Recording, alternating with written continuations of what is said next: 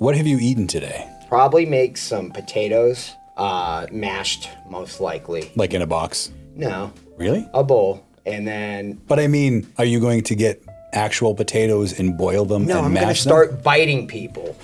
That really going to focus this episode on the potatoes. I need a window into the life of your dinner plans because I know you so well.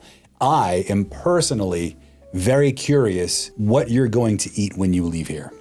I'll tell you what I'll do. I'll probably hit 7-Eleven. That's my favorite spot. That I am aware of. So I'll go in. I'll peruse the Hot Pockets, different ham and cheese they have. They have pepperoni.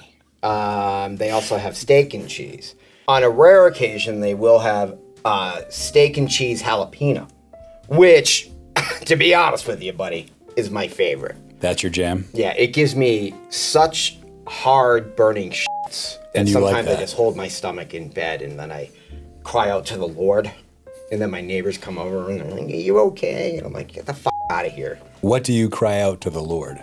I usually curse his name All right. for allowing me to not have the strength to resist the jalapeno. Or to process it. Or to process it, yes.